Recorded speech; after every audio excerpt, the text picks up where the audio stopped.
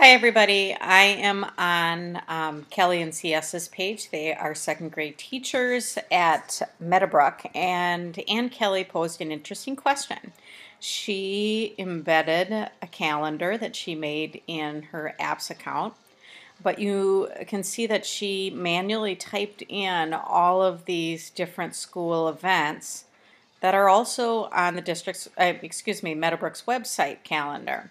So her question was, can I have those automatically show up? Well, you can, because you can subscribe to the school calendar in Google. Let me show you how you would do that.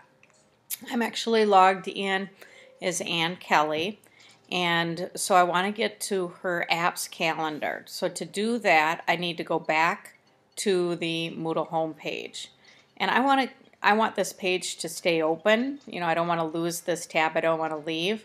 So I'm going to hold down the Command key on the Mac, click on Home, because then the home screen will open, or the Moodle homepage will open in a new tab instead of leaving this tab that I'm in. Alright, so now I'm going to Ann's calendar. You can see that I'm logged in as her.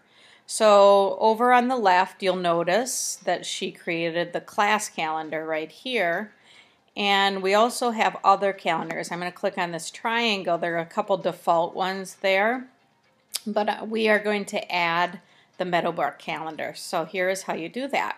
I already pre-created a tab that has the Meadowbrook homepage in it. Each school has a calendar that's maintained. So I click on the calendar page, and these are all of the Meadowbrook events. So notice at the bottom there is a link to subscribe. And when I hover over it, in the lower left you can see an address.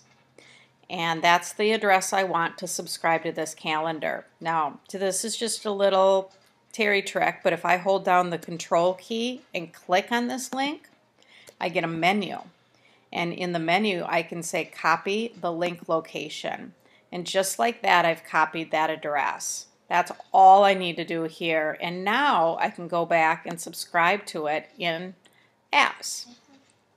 So to do that, you go down to Other Calendars, and the triangle to the right you click on, and you can say Add by URL. URL is the same thing as a web address. So when I do that, I can now paste, either by going up to the Edit menu to paste, or I like to do my shortcut, which is Command V, or on a PC, Control V, and then I'm going to add the calendar. So now you'll notice that everything in purple is are those things that have been added by whoever maintains the website, and everything in orange is what's been added by CS or Kelly. So that means that if you look up at this orange event where it says late start, it would not be necessary to do that extra work as an individual teacher, because that's going to be there maintained by the school.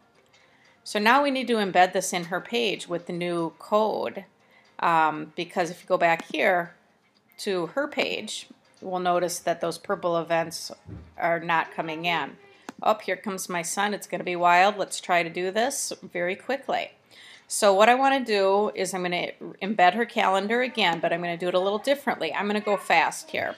I'm going to Calendar Settings, and I'm going down to the Embed part, and I want to Customize. And the width, since she's putting it in the right-hand column, I'm going to make something like 175 pixels. The height is maybe 400.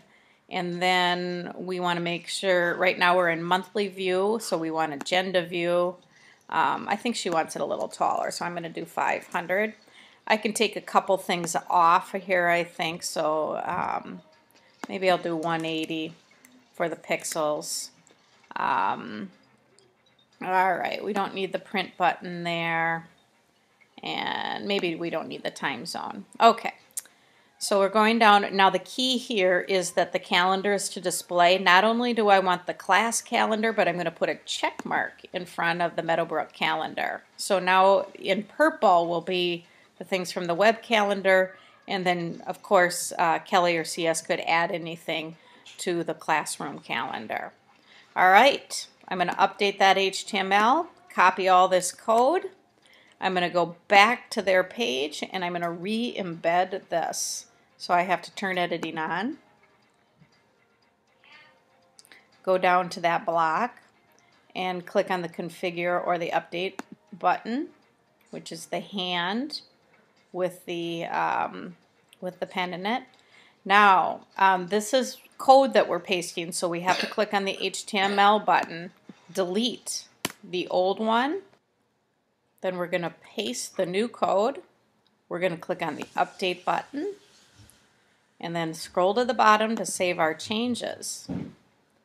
And now our new calendar is really a combination of events on the web calendar as well as the things that are entered manually by the teacher, and that way you can avoid the extra work of those school-wide events.